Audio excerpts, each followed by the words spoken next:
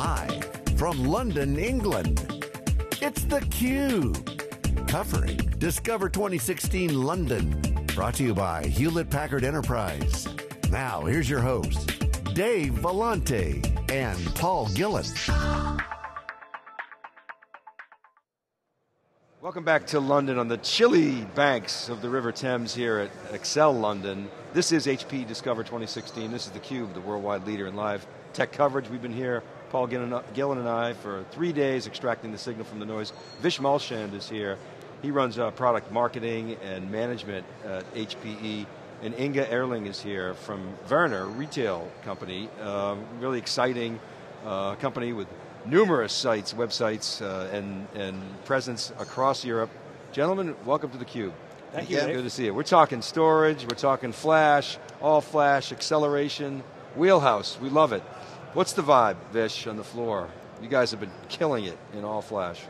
So all flash, Dave, we've been talking about this now for several CUBE sessions, right? And I think my view of the all flash and where it's heading, if that was your question here, was I think we've seen these waves of flash. Wave one back in 2012 was that performance wave, right? The likes of violin memory comes to mind at that time, where there was a small number of applications that required that critical performance and then justified the cost of the flash at that time. That was wave one. Wave two is the wave we're in right now, and I call it the affordability wave. In addition to the performance, we saw data reduction technologies, we saw larger capacity SSD drives, we saw improvements in power, cooling, density. Customers reported administrative savings. So there was this economic wave that we're right now, I think, on the cusp of exiting to the third wave. And wave three, in my mind now, goes beyond the flash array. Wave three is characterized by 4 attributes. First is around the acceleration of applications, and that includes compute, storage, network, right? It's across the board. Second is simplification. The world continues to move faster. You got to make it simple. People have other things to do than manage infrastructure. Third is managing your risk. That is access to the data, integrity of the data. And fourth is investments. 2 elements of investments here, Dave. How do you invest into the IT asset that you're trying to purchase? And as that investment matures over time, how does it stay fresh and stay current? Okay, good. So we're going to dig into some of those, but before we do, let's go to Inge.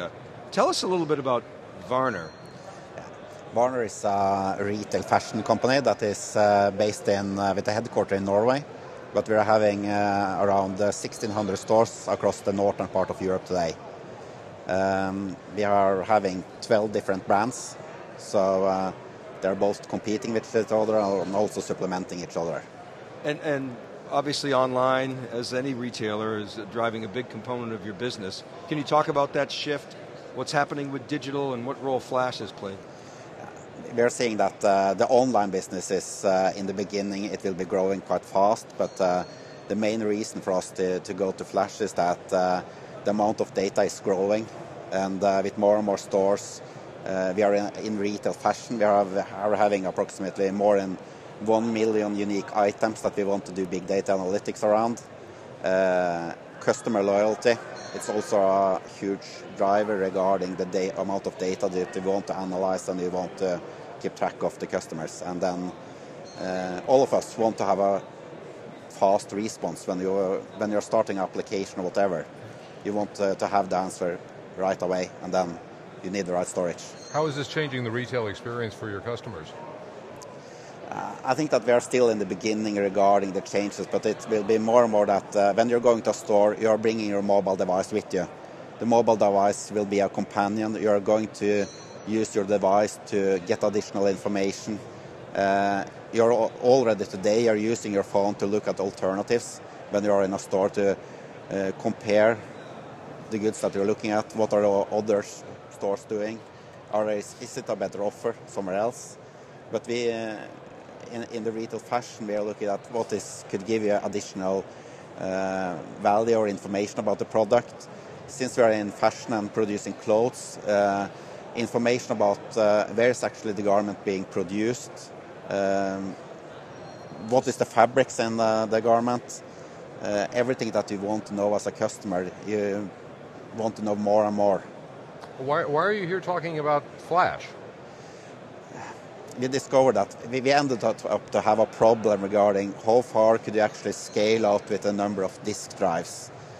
You needed to have something that had a better response time. It's more or less that you're expecting, our employees expect the same as all of us is expecting at home. When you're clicking on an app on the telephone, you want instant response. To be able to actually do a extreme complex analytics in a database, you need to have, one thing is what could you do in the memory of this database server or the application servers, but you also need to look up something that is stored in a database that is stored in a storage system, and then you need a storage system is extremely fast. And it's really an analytics play is why you sort of went to Flash. And what are you doing with the analytics specifically? Are you kind of replacing slow data warehouse? Are you bringing transactions and analytics together? It's the amount of analytics is growing year by year, and at the same time moving and building more and more on a virtualized platform that is also increasing the demands to have a storage system that is fast. The growing amount of data in general, since we are a fashion company, we have a huge picture libraries that is adding more and more, so getting the deduplication, the compression ratio that you're able to get in a flash system. So one thing is that to get the performance impact on larger and larger databases, but other is also how to cover the rest of the business that you're also having in data center. What are you seeing in terms of deduplication and compression or data reduction rates? It's up to 1.9 in the overall when you're combining all of the different type of compression ratio they are having in the system.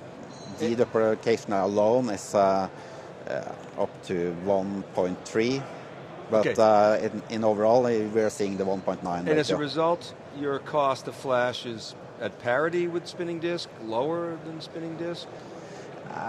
More or less when we did the last investment, we saw that we didn't have any really good alternatives. You're having the cost saving everything from the electricity bill, the space actually to put up the system, the number of racks that you need, and the prices we are seeing more and more that it was competing, and like Vish mentioned that the new offerings that is coming with the 3 cents a gigabyte, it will completely change. So it's close enough and simpler and more efficient from an energy standpoint that it doesn't have to necessarily even cross over for you. So in the last we were running 3 different platforms, and with the new offerings we had the possibility to move on and do the consolidation again, that we could have a mixed workload. You're getting more and more into the situation where you had to build one environment for the virtual environment, one for the standard clustering environment, one for databases.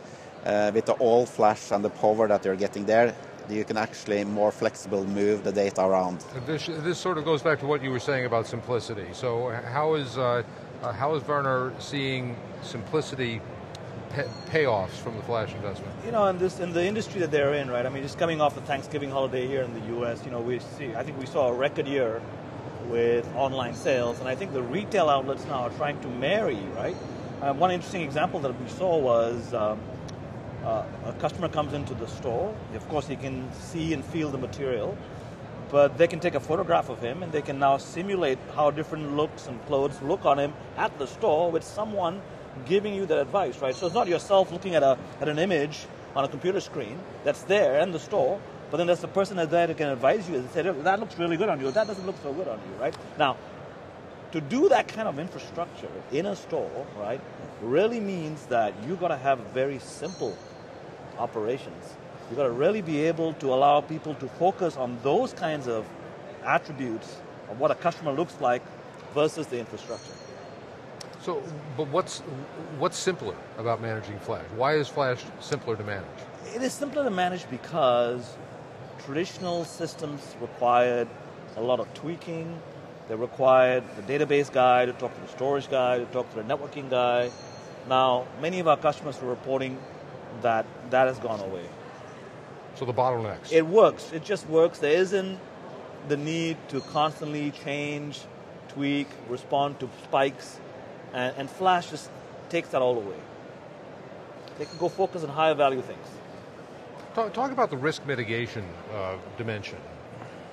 Now, as you're collecting more and more data, to do data analytics, for example, to drive those insights, how do you protect that data, right? And we've all heard about break-ins here in the last few weeks on data security, data breaches. So that protecting the access to the data is very key. That's managing your risk there, especially if you keep all this information, right? And then how do you protect that data over time in the wake of disasters, failures? And so, as that data bank grows larger and larger, it becomes a valuable asset. You don't want to get into the wrong hands, and you don't want to lose it. So, Inge, coming back to your platform, I see from the notes of you guys gave a presentation the other day. You're predominantly running, you're a VMware shop, running Windows file clusters, Exchange, and SQL as your database, right? So what kind of impacts have you seen, even at a high level, as a result of Flash? Roughly, performance, business outcomes, anything you can share. I think that the most important thing is that we have seen is that we could simplify the platform regarding, we didn't need to consider what kind of storage do we need to deploy a specific type of application. If we want to spin up a new database now, we could just spin it up. We could use the standard automatization tools that we're having, and they don't need to consider, are we on the right storage or not? Do we need to deploy this on a specific virtualization farm, or do you need to have dedicated hardware? What is the delivery time? Today we could just decide that we need a new system tomorrow and we can spin it up today. One of the benefits of Flash is a reduction in duplication in database copies. Have you found that has been a significant benefit for you? Yeah, based on the overall figures, we are seeing that we are getting a huge benefit regarding the deduplication ratio. The 1.9 ratio that I mentioned earlier. If I can add to that point. Less deduplication, I'm thinking of just having to create copies of the database for development and no, sharing the same copy as opposed to having to create copies. More or less we are restoring, or we are actually copying data around. We are copying production data to do real-time performance testing before we are deploying new releases into the production. We don't have exact figures how much it's actually saving us. That's perhaps. But you're still making copies as you used to, as opposed to sharing out of that single. Yes, we are more or less data set. Yeah, and that's also due to time, that we want to be sure that everything is working. And yeah, okay. But so you're IT guy, you're conservative. That's you got to make sure. Break it first. It's an emerging use case. But it is an emerging use case, and that's what I wanted to ask you, Vish. Are you starting to see people, certainly in development? You've seen that. Are you seeing it sort of widely, or is we're it still seeing more and more customers now recognize that Flash enables them to do something that they could not do before, right? It's enabled a new way of working.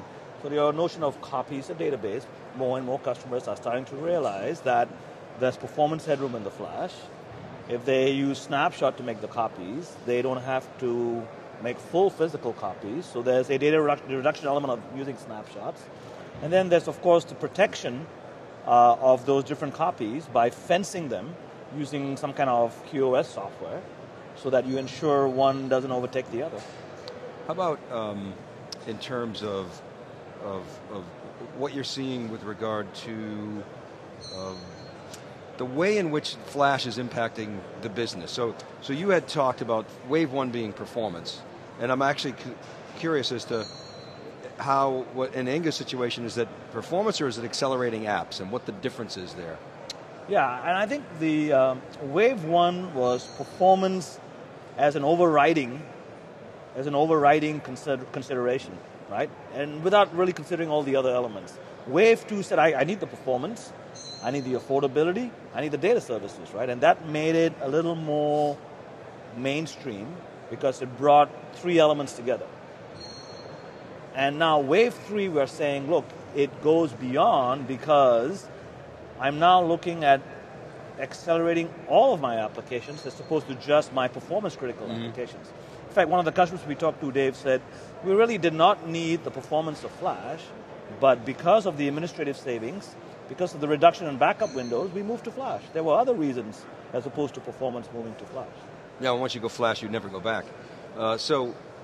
Okay, and let's talk about the competition.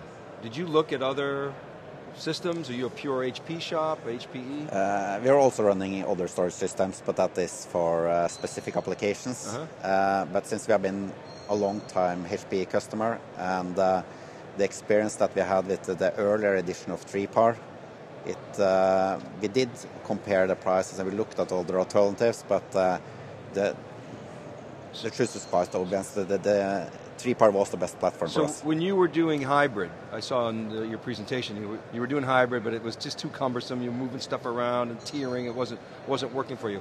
Was that a 3PAR hybrid, or was it an alternative? The solution we had there was running on the P9500, and there was more or less the complexity regarding smart tiering, storage pools, licensing issues. That's one of the benefits with the new 3PAR, so all flash, that you don't have any of those restrictions regarding to look into what is the license and what is the storage pool you're running on. Just collapse all that. So yeah. So again, let's talk about the competition here. So 3PAR came out. The interesting thing about 3PAR is you had a full stack, robust, hardened storage service stack. That gave you an advantage. Obviously, EMC's a leader here. Pure, the upstart. NetApp is now using its install base to convert to flash. Where do you see your competitive position, Vish? So I see our competitive positioning growing because we're bringing now several elements together. If you look at acceleration, for example, right? How do we take the next wave of application acceleration? Well, one of the things we're showcasing on the floor this week, Dave, is something called 3D cache. And it's technology with HP and Intel around 3D Crosspoint, where we can now accelerate all flash arrays, right? And so that's one area of acceleration. Accelerating the network. We've just announced this week as well a whole slew of 32 gig fiber channel infrastructure. 25 gig Ethernet's on the horizon. And so when we can bring all of the elements across compute, networking, and storage together to deliver that application outcome, that's a strength that very few companies can match. Your brethren at HP, it's called Hewlett Packard Labs. I thought it was HPE Labs, but anyway, the sign says Hewlett Packard Labs. Regardless, they're working on some cool stuff, potentially to replace flash. Are you expecting that? Are you just assuming flash is here until somebody proves that there's something better? Or I think that's the rise of what some people are calling now storage class memories. On the server side, we have also seen something what we call persistent memories, right? And I think we're seeing sort of a collapse of the memory hierarchy. And we're fully expecting there's going to be a solid state 2.0 with storage class memories. I don't think flash is dead. I think flash continues to have a life. And the early phases of storage class memory, in my mind, Dave, are going to be focused in more memory use cases, like expanding the size of the cache. Like in the case of persistent memory on the servers, we're also seeing byte addressability on something like SQL Server 2016 to drive acceleration. So if we can bring now the acceleration in servers, the acceleration in storage, with storage class memory, the network, you've got to trace that end-to-end path of the I/O across the entire stack. Okay, so Memristor maybe starts in the system. Maybe someday it gets cheap enough to impact flash. My prediction is that you're going to see storage class memories, different kinds of technologies start first with the memory use case. It's going to be larger capacity than traditional DRAM memory. It's going to be persistent, of course, but it'll be lower priced, right? But not low priced enough yet to go replace the flash tier, at least not initially. Well, right? Because of the consumer volumes, especially. Well, right? Over time, as volumes increase, as production levels increase, you'll see it drive prices down, drive capacities up, and then it'll go down the stack that way. Would you agree we're a decade away from that? In terms of impacting flash, replacing flash? I don't think it's as far as a decade, Dave. You think it's sooner? I think it's 5 years. Okay, good. We'll follow up, you, me, and Floyer on that conversation. Okay, all right. I'd love it. Gentlemen, we're out of time. Thank you so much, Vish and Inge, for coming on theCUBE. It was great to have you. All right, keep it right there, everybody. Paul, Gillen, and I will be back with our next guest. We're live from the docks of London at Excel London. This is theCUBE. Be right back.